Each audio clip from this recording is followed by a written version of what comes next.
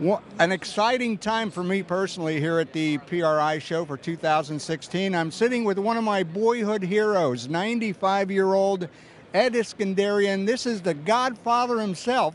We're going to talk to, and Ed, you know, over the years we've come to know each other a little bit, and I've been to all your seminars. And for those, you have. Yeah. Now I'd like to just tell the people out there what the PRI show has meant to you, because you've been here to all of them. Well, it's a hardcore show. That's what it's really serious racing and serious racing. With the SEMA show, by golly, you know, I was the first president of that SEMA show. And it was small in those days when it first started. But that became so widespread with tires and wheels and paint and customizing that we needed a hardcore show. And this is serious racing show here. One of the things that Iskenderian is noted for, Mr. Isky, is he paid the first contingency in drag racing, and he actually got the idea from an Indy 500. How about telling our viewers about that? Oh, yeah, I was, by God, I heard that when you pull into victory lane with your Offenhauser in the 50s there, by golly, the champion spark plug man lifts your hood, and if there's champion spark plugs in there, why, you're going to get $500 from champion. This is besides your regular winnings. So, wow, that seemed like a lot of money and a good deal. And I told Donovan about it because Donovan used to work for Meyer and Drake, who built the Offenhauser engine. Oh, sure, he says, I know about that. You ought to give away $500. Oh, no, I don't want to give away $500. What are you talking about? Oh, give it away at Bakersfield at Smokers, a big meet there when the East meets West. And you won't have to pay unless you win, have your cam in the winning car. So I said, maybe you're right. Maybe they'll buy my cam hoping to win, getting their money back. So we did, and we didn't win. But Wally Parks was gas only in Indianapolis just a few months later. So we put it up there, and by golly, we did win and gave away $500, and it was good publicity. And then my man Norris, who went back for me, all those little 26 other classes. Well, how about something for us? Oh, I see. Let's put up $100 in each of those classes. By golly, we won 26 classes the next year, plus top eliminator, and we couldn't believe it. So, and we didn't even know that word contingency. We had a paragraph with it.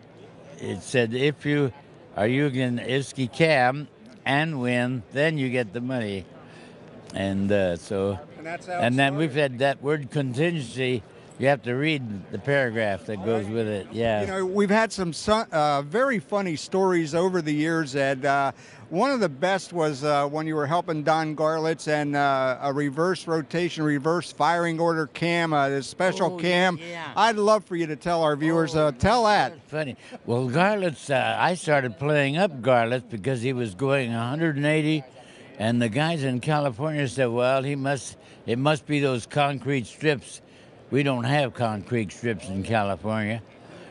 So, and I didn't realize it, but when I put him in my full-page ads, that was giving him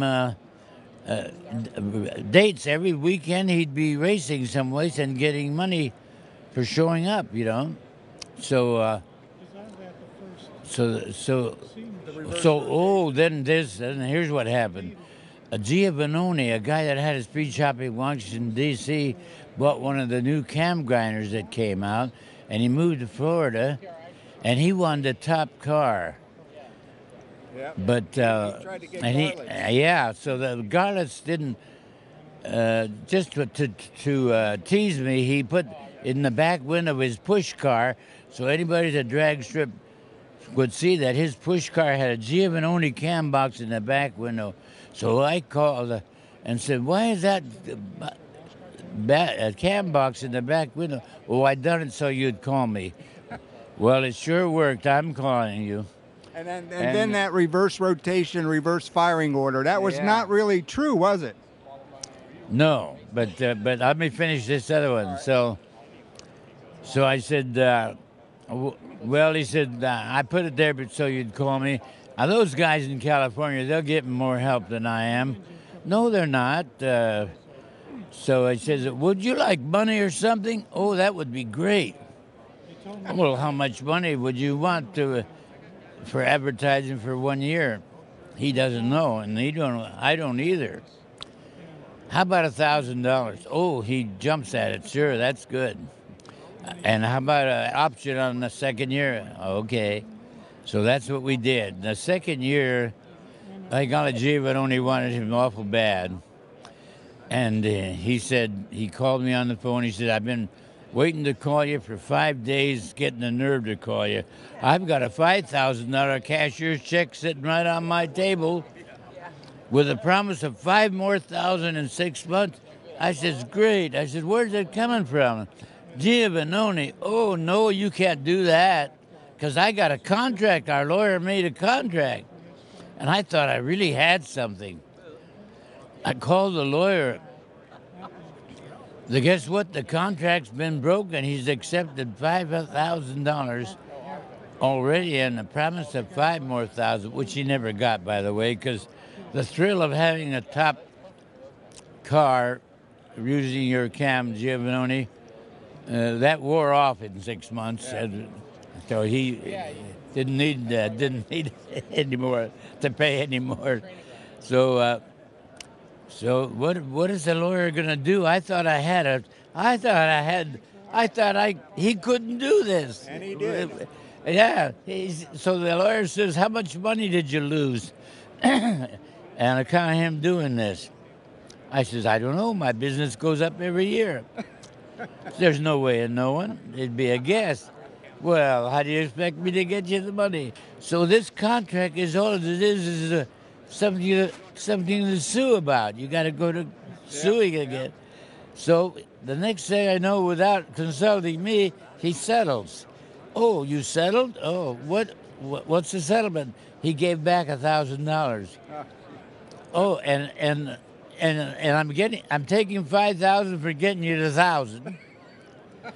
And I'm keeping the other $500 for some other work I did for you.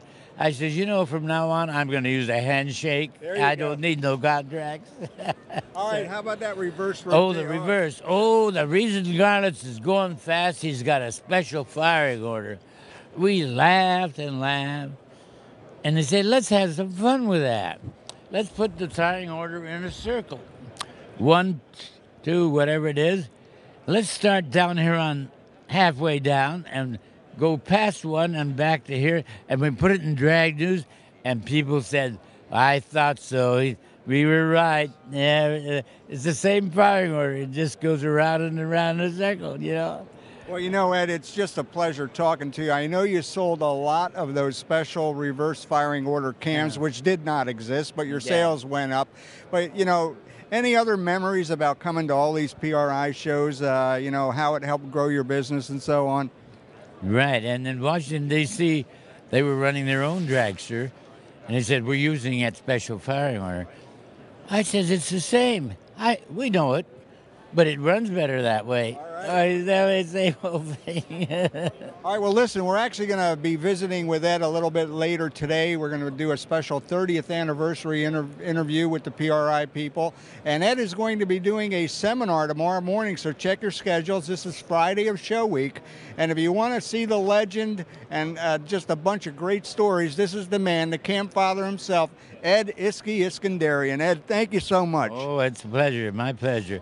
By the way, has PRI gone for 30 years already? Next year will be our 30th Oh, show. I can't believe it. I would have said about 15 years, but time flies. Time, it does fly. All right, thanks, Ed. I appreciate God bless you, sir. Zyla. All All right, right, all right, please.